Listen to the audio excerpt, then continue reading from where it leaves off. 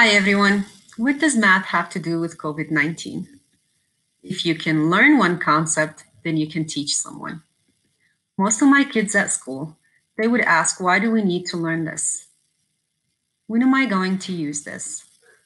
How does this benefit me? Guess what? With COVID-19, your life depends on it.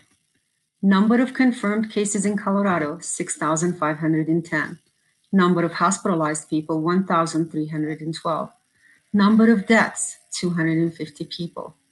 All that as of April 11, 2020 in the state of Colorado. So why do we need to know how to read a scatter plot? If you can look at the graph, you can tell right away whether it's exponential growth, which means grows fast, or is it linear? Two-way table. You can look at the male and female percentage and you can tell females, watch out, you have a higher chance getting infected. 51.72% compared to males.